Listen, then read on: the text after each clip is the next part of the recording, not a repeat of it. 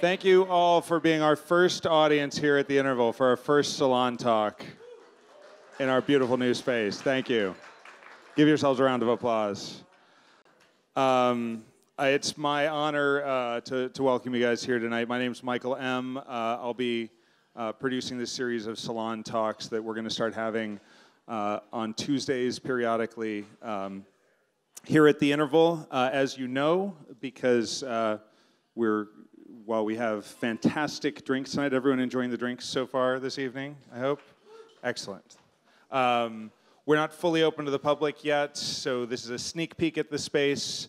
A few last details are still coming together, and we're excited that we can start with an amazing event like this. This is the first talk that Adam's giving for Proof. This is its true book launch here, so we're thrilled that he's doing that for us tonight. So I wanted to put a couple things in perspective about Long Now and this space. First of all, can I ask who here, well, first of all, how many of you are members of Long Now? It's fantastic. We've got a great run of members here. How many of you came to an event, came to a talk here at this space in its old incarnation, or came to a seminar reception after one of the seminars we had here? So what we started to see over years was that something really special was happening in this space. And for those who weren't here, Long Now moved in 2006 into what had been, it was kind of a museum space. It was not a very well-appointed museum space, and Long Now had never had a public space before. The seminar series had already begun, but there was no actual ongoing public space. And so it was kind of an accident. The office, if you don't know, for Long Now is upstairs, so that's where everyone works. And so some displays got put up, and some books got put on the shelf, and the doors were opened periodically for people to come in. And that was good. Lots of people, because lots of people come to Fort Mason for all kinds of reasons, came in and were introduced to Long Now.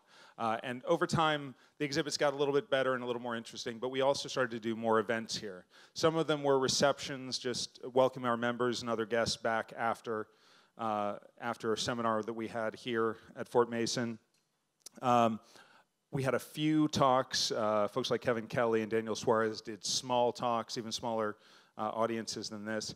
And we started to see that there really was, in the small group, something that was complementary and additional to what happens in the seminars, where it's a larger audience and we have a lot of amazing speakers, but something more intimate and something more personable happened here.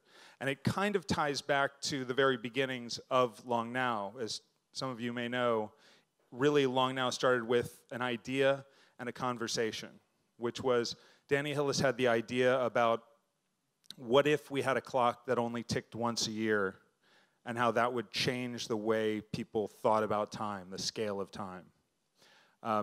And he had this idea as a metaphor for long-term thinking, so he started a conversation. He sent out an email to some of his closest friends, Brian Eno, Stuart Brand, Kevin Kelly, Esther Dyson, and others who would go on to become the board of Long Now. They would go on to found and start to build that clock and to create the Long Now Foundation, which is doing a lot of other amazing projects about long-term thinking. So really that social aspect, that conversation, is at the root of the things that we do. And so in addition to having the larger forum that we have, to have a smaller audience here where it is more of a conversation with the audience is something we're really excited about.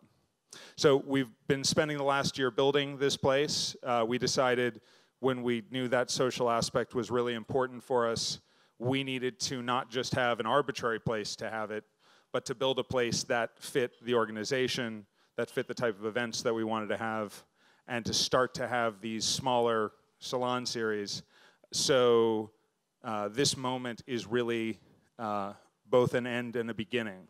And like the name, The Interval, which is a measure of time and a place out of time in a way, this is that interval as we shift from what was the museum and store to something that is a salon, that is a bar, that is a cafe, and that we're bringing life to. So thank you so much for being here for this first inauguration of it, and we're going to have an amazing event tonight. I just want to say a little bit about how we found Adam and Adam found us and why this is our first talk. I met Adam in the middle of the desert filming a TV show that never was aired, and we were making up technology for the military. But we became friends because the TV show was clearly not going to happen, and we had to have some kind of catharsis. And so we made fun of the TV show together that we were filming, and I kept in touch with him for quite a while. And I saw that he was covering the major alcohol beat for Wired as an editor there. And when we were starting this place, the first person I called was Adam. And I said, we need someone to do a really cool distilling project with. He's like, well, you have to talk to Lance. And so we went and talked to Lance, and we started this amazing gin program. And then the second time I called Adam about this project was because I needed to find a really great beverage director and bar manager. And then I also called Lance with that very same question. And both of them, our first response was, well, you should get Jen Collio, but you'll never get her. And so this is Jen Collio. Jennifer is also the creator of Small Hand Foods, which makes all the amazing syrups and some of the drinks you have tonight, as well as tonics. I think just got got nominated for an award at Tales of the Cocktail this summer. Congratulations. And so we've done our best to pull in the very best of everything here, and part of that is pulling in Adam, which just so happens coincides with his book, where he tells the story of us doing this whole gin program on page 209. So far that's the only page I've actually read, because we just got the book in, but he did also write the article about us in Wired, which literally came out today, and there's some free copies on the shelves in the back to complete the circle of inappropriate closed circles of people tooting each other's horns. Please grab one of those if you want. It's just now going to be hitting your mailboxes probably this week or something. And with that, I will leave you with Adam Rogers. Thank you. Thank you.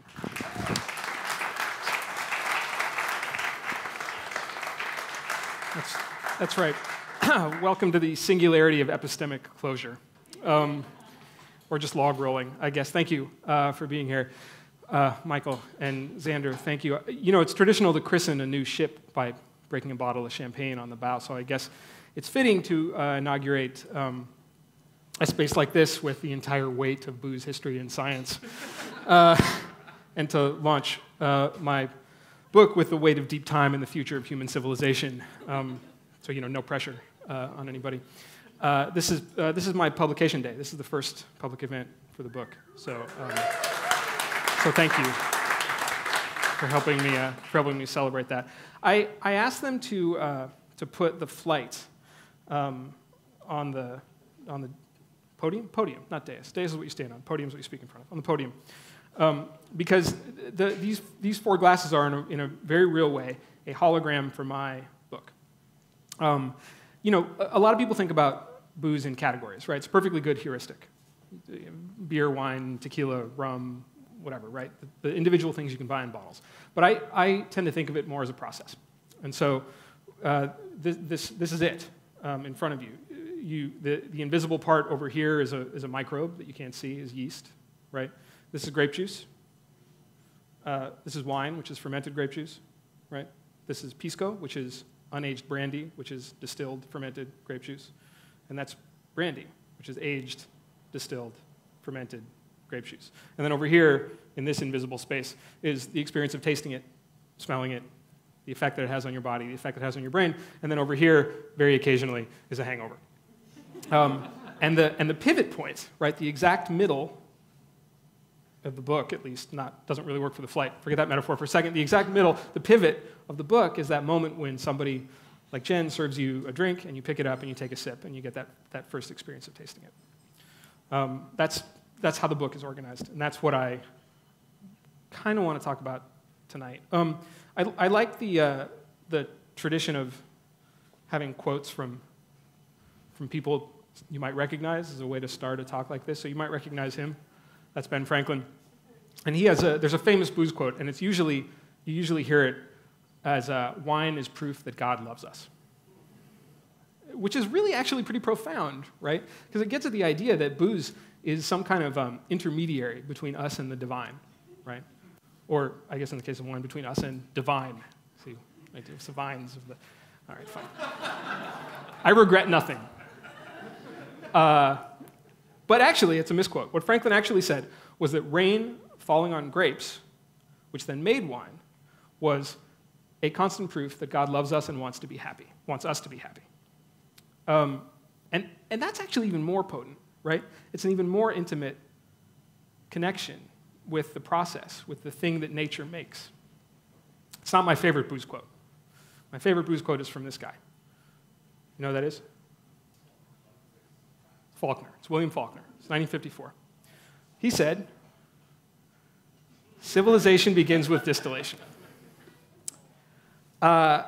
Okay, so we'll be good high school English students about that for a second. The metaphor is a little heavy-handed, perhaps. Distilling is about boiling down, right, and getting to the essence of stuff. And in fact, that's the etymology of the word. That's where the word comes from, boiling something down. Not coincidentally, that's the etymology of the word yeast as well, from a different language. Boiling down, boiling something. But I want us tonight, I want to encourage you to be more literal about that. The human relationship with booze is the story of how Homo sapiens becomes people. It's the story of how we settled down. It's the story of how we became civilized. It's the story of how we learned to use things in our environment and then learned to make something new in that environment. So, can I prove that? Well, I'm going to tell a few stories in that vein to try to do that tonight. The first one is about yeast and why they make alcohol. We're going to talk about how people started using that process themselves, then how we invented something entirely new that used that process, and then a story about how that all coalesced into the shining future where we all live now. Or actually more like how it didn't exactly coalesce. We'll get to that in a bit. And then the bonus story is one that Xander alluded to, which is about us tonight and about this place. So, start with the easy stuff. Don't worry about this too much. This is the yeast, yeast respiration. This is very close to the diagram that made me become a journalist and not a scientist. Because you have to memorize this stuff. But I put it up here because I want to start with a question. Why do yeast make alcohol? Not like philosophically, but existentially, right? Why do they do that? This cycle is the cycle by which yeast converts glucose to energy. That's what ATP is, the green up there. It's what your bodies and yeast bodies use to make energy. Right? But what we're interested in is actually those two arrows in the black box. They're the black arrow going this way that says ADH1 and the blue arrow going this way that says ADH2. So what that box means is that yeast can use an enzyme called alcohol dehydrogenase 1 to convert a chemical called acetaldehyde into ethanol, which is the alcohol that we drink. And then they excrete that, for which we are all thankful. Everyone has a drink, right? That's why you have it. The blue arrow says that yeast can use an enzyme called alcohol dehydrogenase 2 to turn that ethanol back into acetaldehyde. In other words, yeast can eat its own poop. That's what that says, right? Sorry, aldehyde dehydrogenase, not alcohol. They're doing that anyway. All right, you get it. So, okay, so why does it do that? Either yeast makes ethanol as a local antimicrobial to kill off its competitors, the microbes, right? You know, alcohol is really good to kill germs, right? So either yeast does that, right? Because most things can't handle as high levels of ethanol in its environment as yeast can, or yeast is making ethanol as an external food source. It's storing its own food. One or the other. So which is it?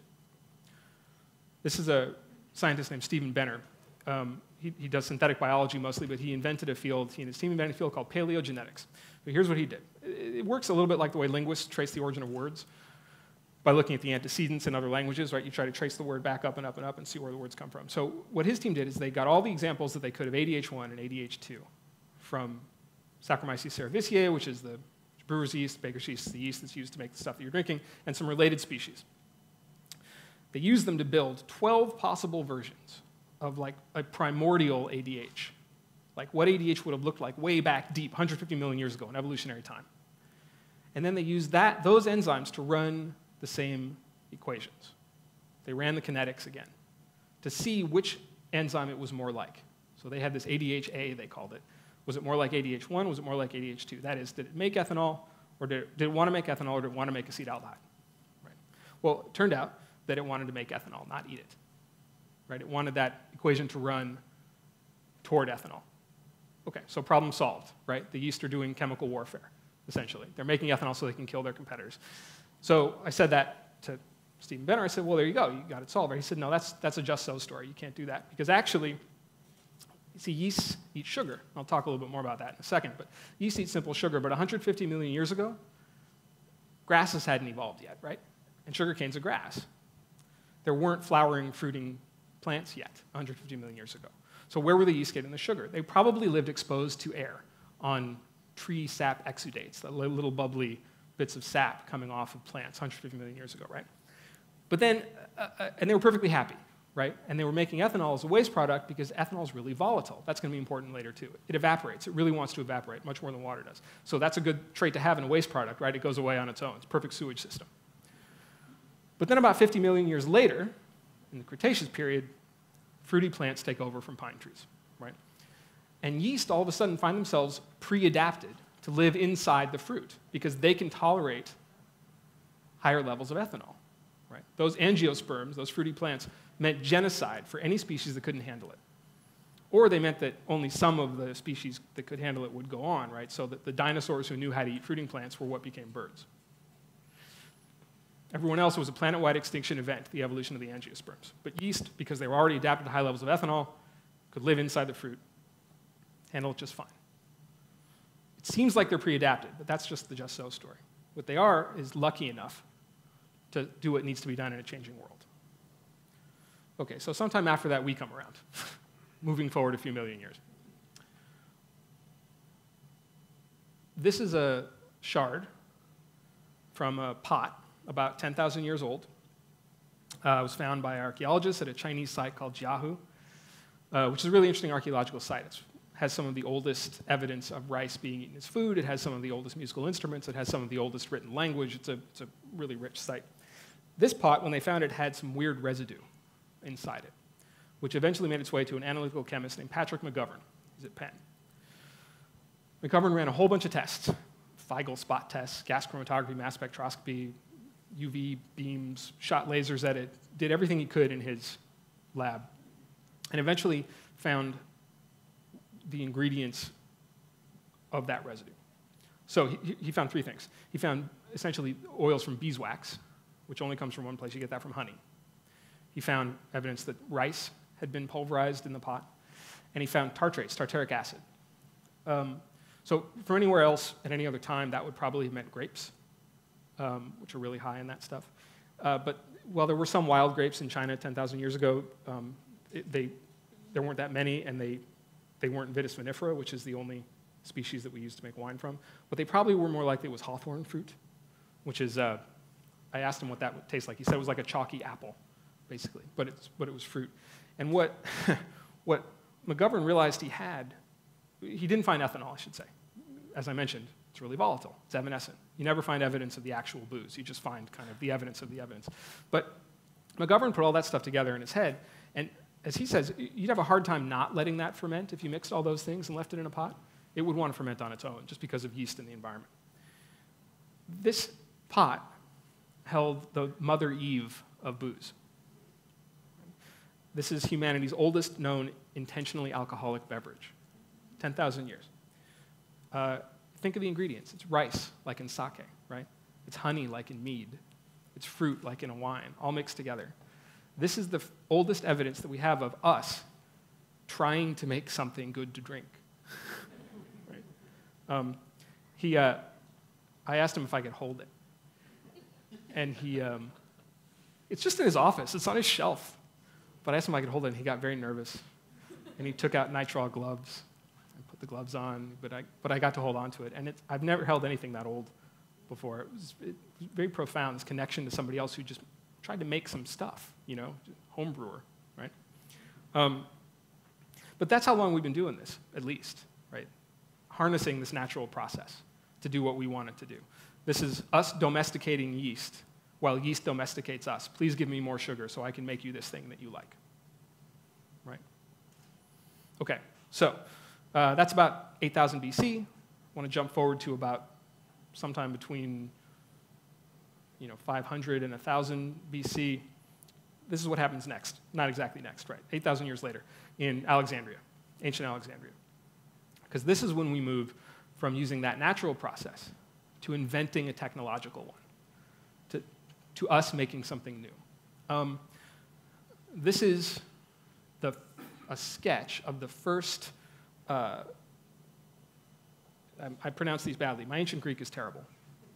A Keratokis and a Tribikos. These were invented by a woman named Maria the Jewess.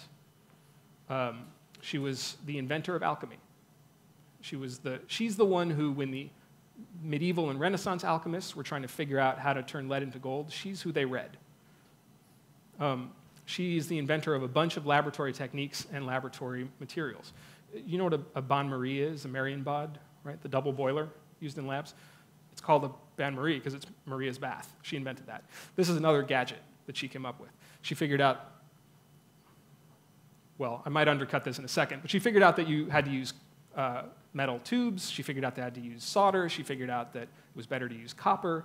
And she probably wasn't using it to make booze. What she was probably doing was putting stuff like sulfur and other metals in there, right? We get the term spirits from this. They were trying to get the spirits that were resident in every material object to come out. She wasn't trying to figure out something good to drink. She was trying to figure out how one thing became another. The alchemists are a weird breed because a lot of the techniques and approaches that we use in science today come from what they were trying to do, right? They were trying to understand the natural world through experimentation. But their underlying philosophy was like totally wrong, so it's controversial whether to attach them to modern science. But these are the first scientists, right? Now, I love this because I don't know how much you know about ancient Alexandria, but it was the first modern city. Alexandria was built on a gridiron designed to take advantage of prevailing winds. It had a giant lighthouse that they built a causeway to get to. They loved automatons. They liked machines. They were robot builders. They liked gadgets where if you opened a temple door, the statue at the other end would move and catch the light so it looked like it had a sun halo, or that you could put a coin into a fountain and robot birds would sing a song. This was the first city of engineers, right? They were not just scientists, they were technologists. So I love the story that this is where the still comes from too. And just because I like the idea that engineers did it, it's a new technology. Patrick McGovern, who I mentioned before, doesn't buy this at all. He thinks that the first distilling happened in China. But I like this story better. It's also not crazy because the next places where you start to see distilled stuff come up are all trade routes that originated in Alexandria. So you start to see some of the Arabic words coming out of Alexandria that we now associate with alcohol, like alcohol comes from alcohol because they were making makeup in these stills. The alembic still comes from alambic, which is the Arab for what this thing was built, right? Now, what we know about Maria actually comes from a guy who wrote about her a few hundred years later. There are other examples of people saying that they had something that looked like a still in history. Like I said, I like Alexandria, and what we don't know is whether they actually made booze in this thing. Most historians will probably say no, but I tend to think that her lab was a lot like any graduate lab. So there's booze in the graduate. I mean, come on, you're sitting there late at night, you're like, we can put the beer in it, see what happens. Try it. Okay, so that sort of brings us to the modern era, kind of. So I have another story from there that tries to stitch these together, at least in a broad sense. I will ask a question to start, though. What do you think the most important molecule on Earth is? You have to have a favorite molecule. Come on. I know. Say it again? Water. Everyone always says water. I don't think it's water. I think that giving water the award for best molecule is like giving paper the award for best book. I think water is you'll excuse the use of this phrase, the medium, not the message. I'm going to go with this. Do you recognize this? That's glucose. Simple sugar, the simplest of simple sugars. 6 carbons in a hexagon, some oxygens and hydrogens dangling off the corners. Why? Okay. Sugar's power. Just about every form of life on Earth uses this stuff as fuel. There's a lot of energy stored in those chemical bonds. But sugar is also structure. So you can assemble molecules like that, like Lego bricks, right? You get that, that's a monosaccharide. You can have a disaccharide. You can have polysaccharides. And you get more and more complicated sugars. You get things like sucrose and fructose, and then you can get bigger and bigger from there, one after the other. If you connect those glucose molecules together in a slightly different way, with a different kind of bond, you get the most common organic molecule on Earth. You get cellulose, wood, paper, right? Use a different bond, connect them in a slightly different way again, you get starch, amylose or amylopectin. Okay. Sugars, I love this part. The sugars they're literally the backbone of our genes, right? DNA is deoxyribonucleic acid. The ribo in there is ribose. It's a sugar molecule that holds that double helix together. Most important molecule. Way better than water. What's the matter with you guys? Okay, so that's all neat. There's one more reason. Sugar is what these guys eat to make alcohol. Right? That's yeast. That's Saccharomyces cerevisiae. Close up. You can't see it here, but you can see it there. It's actually more etymology. Saccharomyces cerevisiae means sugar-eating beer maker. It's a little on the nose, right? But fine. So here's the problem. We humans can't digest cellulose, right? Termites can do it, cows can do it, we can't. We can't digest starches, right? We have amylase, an enzyme in our saliva that starts that process. Yeast can't. Yeast are stuck with a diet of simple sugars. Like just 1 or 2 unit sugars, usually. So that's great if you have easy access to a source of simple sugar and you want to make booze. Grapes are really good for that. Full of simple sugar. Yeast love grapes. Apples, great for that. Before there was beer and whiskey in this country, it was all cider. It was nothing but cider, because there were tons of apples and you could ferment them. Honey, fantastic, right? If you want to drink mead, there's mead here. Honey's great for it. But actually, on the grape thing, there's a researcher at Dalhousie University named Sean Miles, and he came up as one of kind of the first people who was interested in studying grape genetics for wine. He said, you know, if humanity had first settled, instead of in the Fertile Crescent, where Vitis vinifera really took hold, had settled like on a Pacific island someplace, we'd have hundreds of species and varieties of coconut, and there'd just be one grape that nobody would care about. But he wanted to breed hardier, when he started his career, he wanted to get into genetics, so he wanted to breed hardier grape varieties, like things that were more disease-resistant, maybe more flavorful, but he couldn't get any traction because nobody would buy the grapes. Everybody wanted, you know, the same names that are familiar to you that they grow on the banks of the Loire and the Rhone. He described it as grape racism. He got in apples instead. There's more money in apples, he said. Okay, so if you have access to those things, great. You make booze, you're golden. But what if your most easily accessible product of agronomy packages its sugar as starch? Right? What if it's barley? It's grain. It's rice.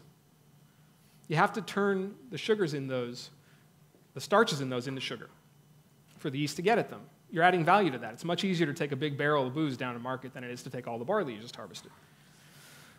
That process, that conversion of starch to sugar, is called saccharification. And this is the way we do it in the West, malting. Right? We take barley, and it used to be they would do it at any distillery, place like that. Now it happens mostly in big centralized facilities like this one. This is Glen Ord Malting in the north of Scotland. It's owned by Diageo, which is a big transnational drinks company. They process 83.8 million pounds of barley a year. It's like 6 or 7 truckloads every day coming in. It only takes 11 people to run the whole facility, but it runs 24 hours a day, every day of the week. It's a cool process, actually. It involves germinating the barley seed. It grows a little bit because that starts the biochemistry that makes the enzymes that converts the starch, and then you use that stuff that has the enzymes in it to convert other things. And basically, every starchy thing that we ferment or distill in the West has malted grain in it of some kind, often malted barley, or enzymes that come from that process. It's a time-intensive process. It's expensive. It's critical. You have to do it. Unless you're making sake. If you're making sake using rice, you do something entirely different. There's no centralized facilities. It's just like the old days of distilling and malting. They do it in a sake brewery. They polish away the enzyme-making layers around the rice. That's bran, makes rice brown. They polish that away. They just get the white rice. And then they expose the rice to a fungus called koji. Well, that's what the black stuff is in that picture. The Latin name is Aspergillus oryzae. And I don't know if any of you are mycologists, but if you hear the genus Aspergillus, that might make you a little nervous, because most of those guys are bastards. They make stuff called aflatoxins, which are both a toxin and also carcinogenic. The clinical literature includes phrases such as bloody ball of mucus in the lungs. They're really horrifying. But not koji. Koji's tame. It's domesticated. What koji does is makes all the proteases and amylases, all the stuff that breaks down proteins and breaks down starches, none of the toxins. It's the core of Asian cuisine. They use it to make sake and soy sauce and vinegar and tofu. It shows up in Chinese records as early as 300 BC. So this is where this guy comes in. This is a chemist named Jokichi Takamine. And Takamine was born in 1854 in Yokohama. He was one of the first kind of exchange students that Japan mounted up after Perry opened up trade. He was an exchange student in Edinburgh. He spoke English, spent some time in the US, married an American woman. And he thought his job was to find new businesses, new international trade for Japan. And he thought that sake would do it. He was interested in saccharification. He thought that whatever the stuff was that was converting starch and rice into sugar could work on other grains, would work on stuff like barley. And now, so this is an amazing insight for somebody in the late 1880s, because people like the Buckner brothers were still trying to figure out what enzymes were. Right? Like nobody knew what that chemistry was yet. They were still inventing biochemistry. And this guy said, I don't really care, but I think we can commercialize this. So eventually, after years of research, he figured out how to make koji grow on rice bran, that stuff that the sake makers were throwing away, so it was super cheap, right? And he could extract whatever the active ingredient was. It was an enzyme. He didn't know. It was alpha amylase. He didn't know that. It didn't matter. He could extract it and use it to convert starch in barley also. So he came to the U.S. It took 48 hours and made more sugar. The process was better. More sugar to distillers, more money. He had, unlike most scientists at the time, Takamine had no compunctions about patenting things. So he patented the process. Depending on how you count such stuff, these are the first English language biotechnology patents. First time anybody tried it. He patented it. The Whiskey Trust in 1891, which were the people who ran basically all of distilling in this country until Prohibition happened, hired him, moved him to Peoria, Illinois, and had him build a facility to industrialize the process. It's where they were based. That's why Peoria. They were in Illinois. And they asked him to move from Japan. Joan Bennett, who's a mycologist and his biographer in English, basically, she's done most of this. She did this research. She says that Takamine's mom and his wife didn't get along in Japan, so he was more than willing to move. They're like, yeah, we're out of here. She was like, let's go. We're back to the States. Let's do it. I know it's Peoria, but she grew up in New Orleans, so Peoria was probably a little bit of a... Anyway, you get the idea. So eventually he builds this full-scale plant. He builds a facility for malting, right, barley to make whiskey. It was cheaper. They were going to make a lot of money. He had a good deal. Everybody liked this idea except one group. You know who? The malt men. The people who ran malting were not so happy about this. So one night in October 1891, Takamine gets a phone call. This is how the Peoria transcript reported it the next day. The fire at the Manhattan Malt House early yesterday morning was the most peculiar one. It was only by sheer luck that other buildings were not destroyed. When hose company number 6, at whose house the alarm was turned in, reached the scene, the fire, though blazing brilliantly, was confined to a small frame tower and under favorable circumstances could easily have been extinguished. They laid a line of hose, but so great was the distance from the burning building to the nearest hydrant, the hose would not reach. And the crew had to stand about until the arrival of hose number 4, who completed their line. The water was then turned on, but to their extreme disgust, the firemen found there was no pressure. So that's funny. My emphasis added, obviously. There's no evidence that this was arson, but it was a setback. He did actually manage to rebuild. He managed to produce a cheap, not a single malt, but a 0 malt whiskey called Bonsai. Again, little on the nose. But the relationship eventually soured. It ended up with legal battles. It all fell apart. He was never able to use what he called taka koji to replace the malting process. But I don't want you to feel too bad for him because he turned it around. He took that stuff, he renamed it taka diastase for diastatic, and sold it as a cure for dyspepsia. It was, Joan Bennett says, it became the Alka-Seltzer of the 1890s. It was a huge hit. So big, in fact, that the pharmaceutical company Park Davis bought it from him here. They set him up in a lab and set him on the challenge of isolating another wonder drug, another miraculous chemical, which he sort of sent a lab assistant out to go copy from another lab, and then they came back, and then again he patented it, and he named this stuff adrenaline. He figured out how to find that. Again, an early biotechnology patent that was so profitable that it actually got him sued and got Park Davis sued, and it was a decision in that case by a judge named Learned Hand that said you could indeed patent the products of a natural process. That was okay. That is still today the basis for the biotechnology industry. All came out of this and Takamine. He got rich. He bought a 5-story townhouse on the Upper East Side, became a kind of an unofficial commerce ambassador for Japan, and started a couple companies, helped found the National Science Foundation equivalent in Japan, got so rich that in 1909, it was his money that paid for those. 2,000 cherry trees on the tidal basin in Washington, D.C. So, all thanks to the parallel universe of sake and whiskey that never happened. I like this story because it suggests a world out there in the quantum foam of the multiverse where we make booze in an entirely different way, right? Where the stuff in your glasses didn't come from the same process that evolved over those millennia and over those 10,000 years. It sort of came true. People have done experiments with drinks that were almost entirely but not quite unlike beer. In Japan, they call them happoshu, like half alcohols, because they charge taxes based on how much malt you had, not how much alcohol was in the final drink. Apparently, they taste like they have alcohol in them. You could base them on peas. You could make them from pea starch. It's very strange. But I bring all that up because I love the story, but also because it's an indicator of how deep our relationship with all of these methods and microbes and technologies go, that you try to change it and it just doesn't work. This is the way we make this stuff because we're connected to it in some intimate way. They're very hard to change. Which might be why, about, I guess, a year and a half ago, as Xander said, he sent me a note asking if I could think of somebody who might be able to make a drink that would fit with the mission of this place. Something that you could serve at a bar space he was, at that point, thinking of building that would hint at that 10,000-year relationship and that would also indicate its future, talk about some way of our connection with this natural process. I said, Xander, how did you know I was working on a book about this stuff? And he said, I didn't. You're just kind of boozy, right? Like, that's just, like, it's a fair cop. But I actually had somebody in mind. Those are the stills at St. George Spirits. As Xander said, I suggested that Lance Winters would know his stuff, be able to make something, and also know his science. So we trucked over there, and I went to that meeting too. The question was what to actually make. So what I pitched was baijiu, was distilled sake, basically distilled rice wine.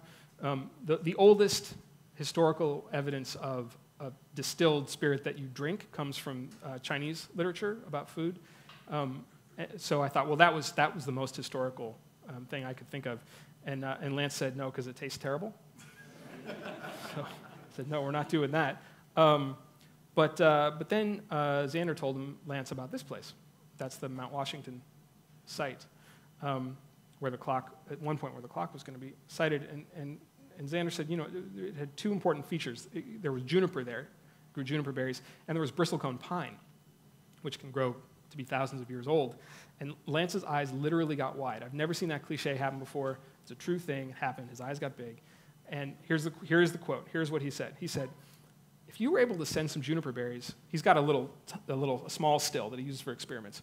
He said, if you were able to send some juniper berries, I could run them through and see what they show. If there were some way to get some needles from a bristlecone, too, you could say you had needles from a 5,000-year-old tree. And Xander looked across the room at him and said, how much would you need? Because one of the things St. George does best is gin, and gin is what you make from juniper. So they went up and they did a harvest and got the pine and the juniper berries. Maybe we'll move out what, I'll ask Jen to come out and Chalabin, and we can move the taste of this now. Is that, yeah. So what they're going to pass around now is a taste of what Lance actually came up with about 2 months later. And we'll vamp while that's getting passed around. Because I want Jen to come around and talk to you about what these are going to taste like. And also what else she's going to be serving. She'll be right out. I will say, too, that I would encourage you to taste it before Jen starts to talk and get a sense for yourself of what you think it tastes like, because here's a trick you can play on your friends. If you give them something to drink and tell them what flavor notes they are going to taste in it, they will taste those flavor notes in it. That is how profound our psychology is wrapped up in what we taste and smell in this. I know what I taste in it, but as it comes around, you guys taste it first, and then and Jen will come out. So what I'm hoping you'll talk about is what you like about the gin, and after they get a chance to take a sip, what you taste in it, and then talk about the menu here in general. Is that okay? Yeah, absolutely. So hi, thank you so much for coming to the first talk, and especially given that both Adam and Lance are the reason I have this job, which is wonderful. Adam recorded a podcast with me about, God, it has to be about 4 years ago now, something like that over at Wired. That was our first contact, and it's super exciting, and we send each other nerdy emails sometimes. Lance as well.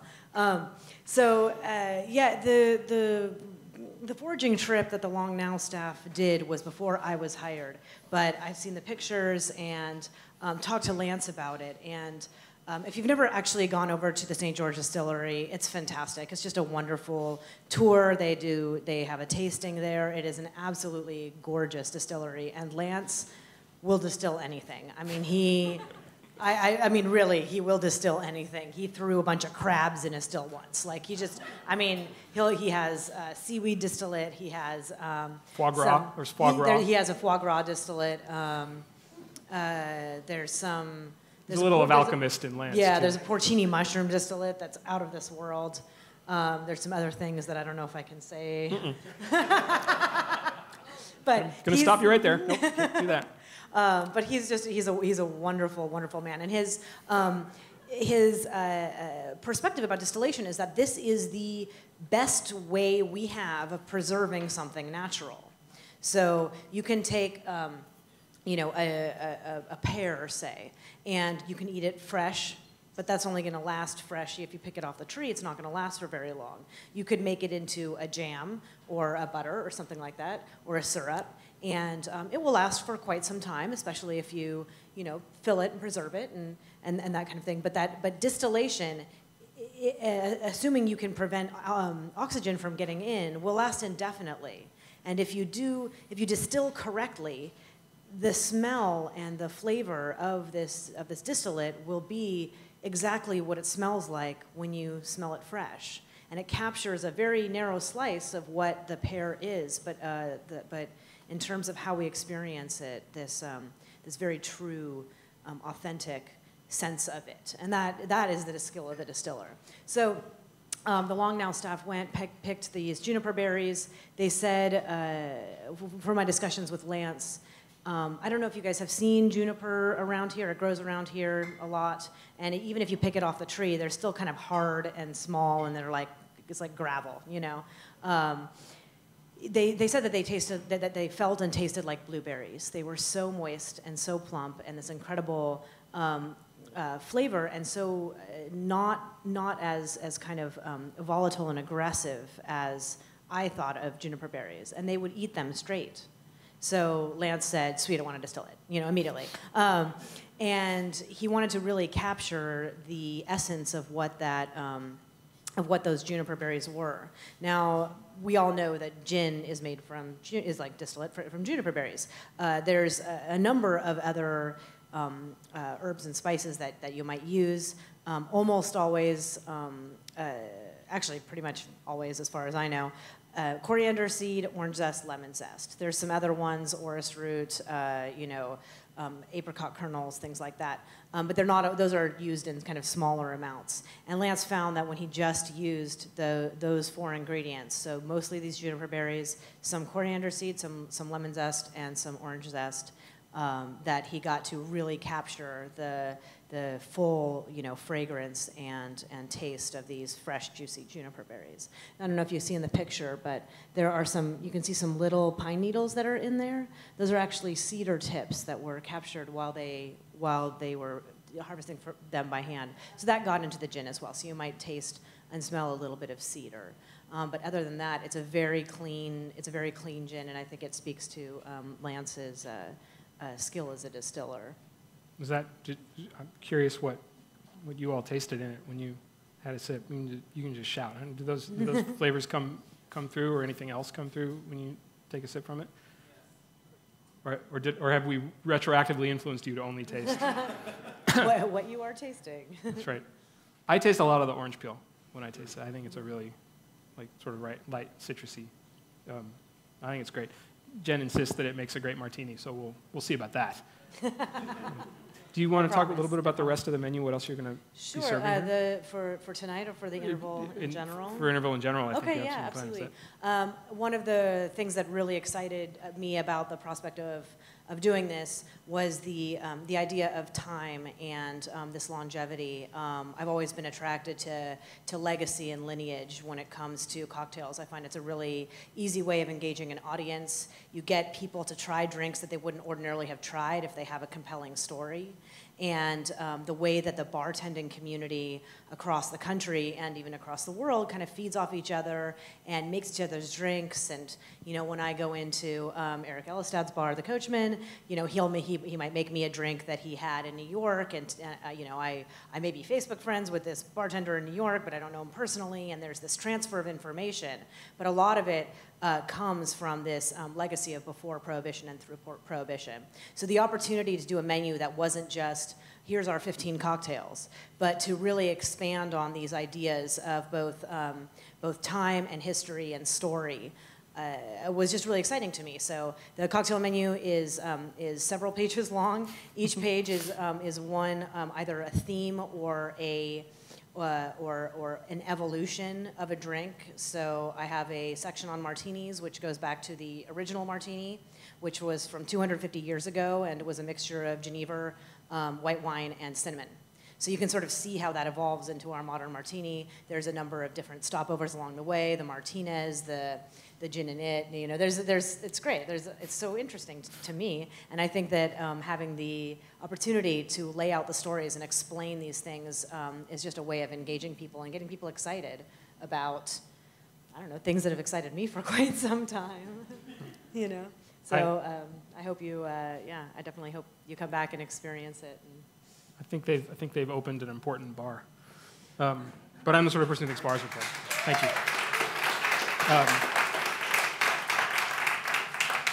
All right, so is everybody sufficiently lit to wax philosophical for a minute?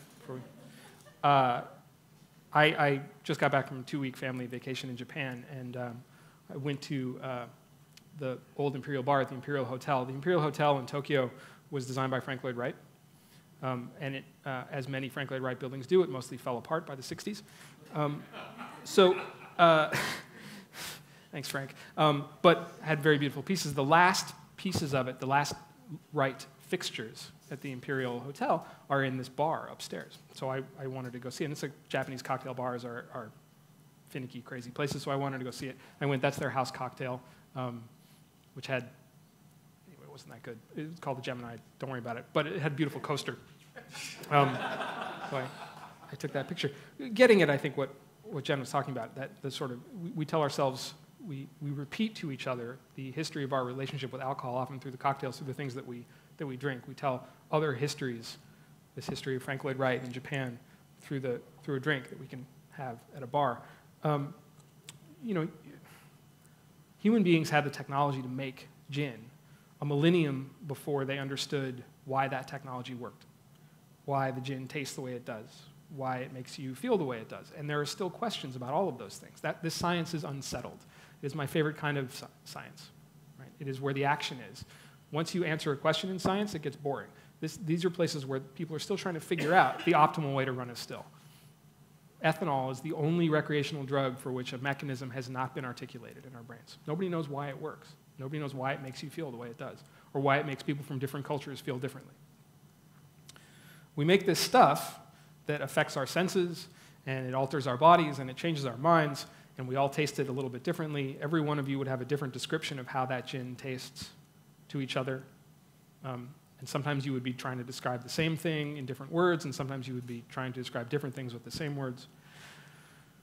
We have finally, in the past 100 years, started to crack open yeast and other microbes that are responsible for this process, begun to understand the biology that makes them run, that drives the product.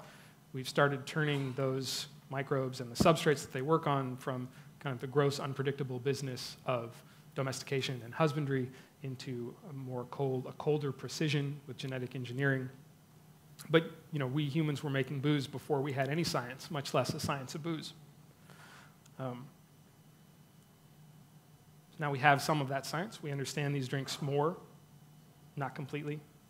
And I'll make a straw man argument a little bit and say that for some folks that would make these drinks less magical. For me, it's quite the opposite. I'll paraphrase Arthur C. Clarke here. Magic is really just advanced technology, right?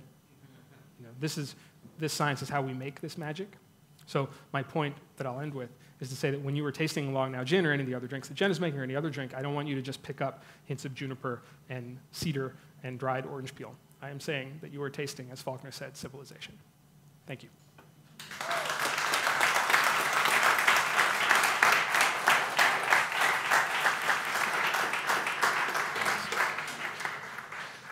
Thank you, Adam. That was wonderful. And we're going to have some questions for you guys to think about your questions. I'm going to sneak the first one in since I've got the microphone.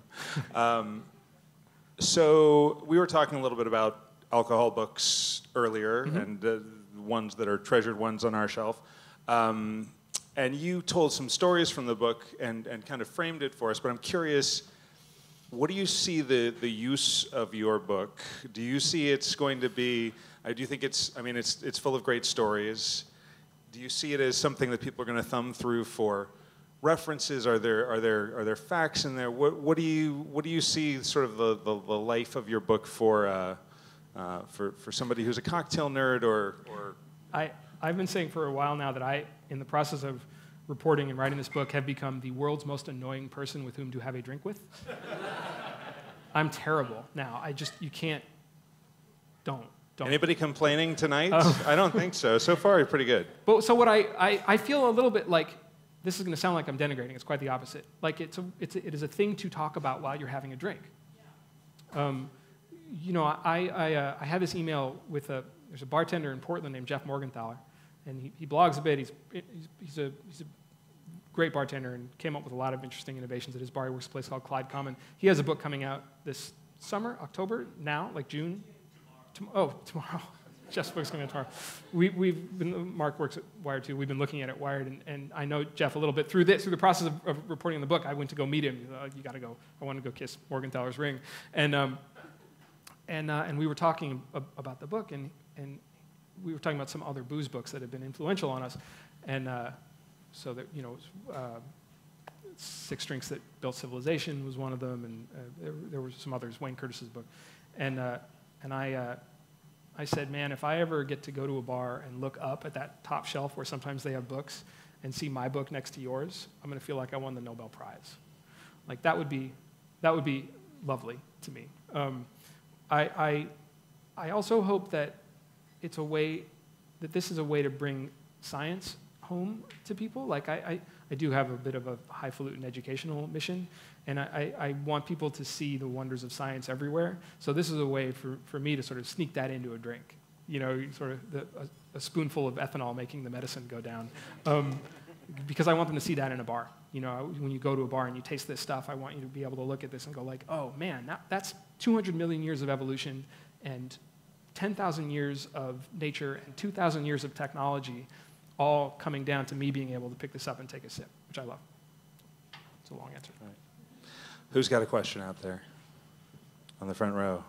You're on a desert island. You get to have one cask of booze of your choice. What would you pick? My desert island booze. I do have it, but before I answer... I promise not to laugh. No, it's not laughable. It's just expensive. But But another thing that did happen to me is that I now, not only do I not have a usual, I have the opposite of a usual. I am now the sort of person who, as I said, perhaps quite annoyingly, walks up to a bar, stares at the back bar for an inordinate amount of time. Not when the bartender's busy, I swear. I don't do that. And eventually sees a category of things that somebody has clearly edited very carefully, and I say, give me the weirdest one of those. I want to taste the weirdest thing you have back there. So that is now the person I am. Like I said, super annoying. But Desert Island Cask, there's a particular single malt whiskey called Springbank. They still bottle an 18-year-old, so a bottle of Springbank 18. We had it at our wedding. It's still my favorite thing in the world to drink.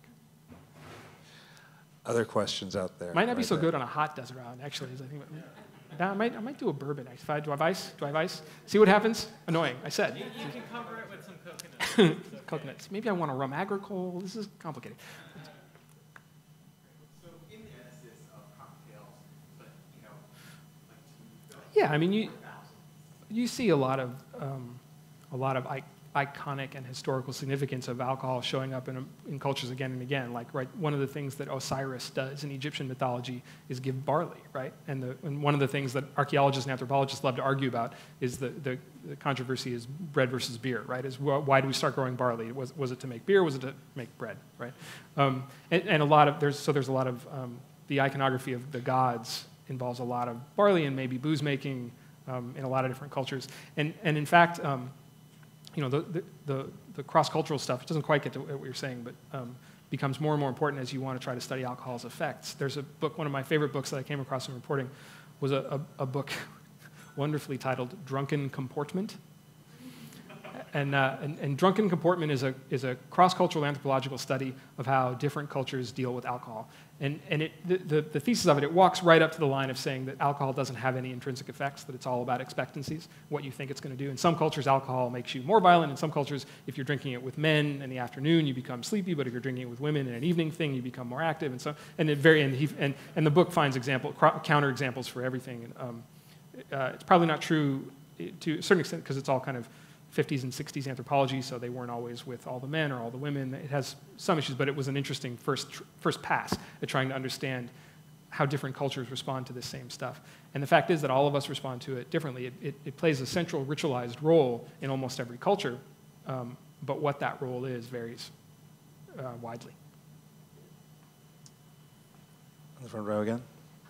When you were speaking about distillation and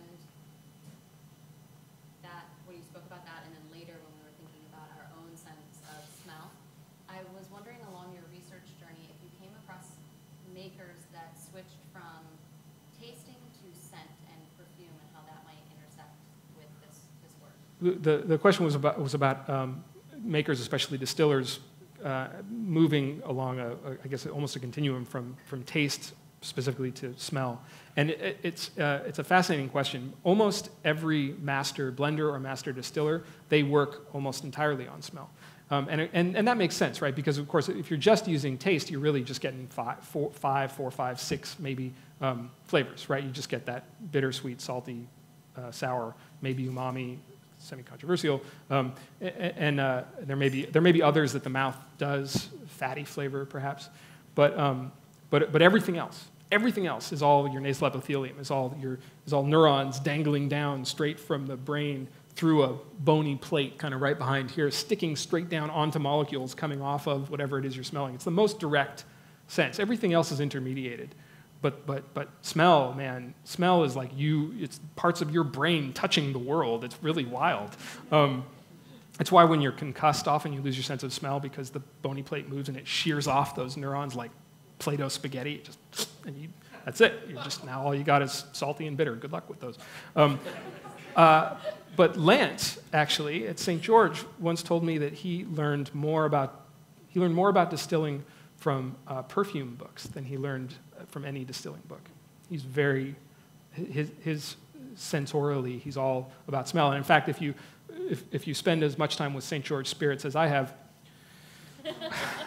you can smell something and go like, oh yeah, well that's Lance made that. So yes. So very long yet, yes. I like it. All right, Adam, thank you so much. A round of applause for Adam.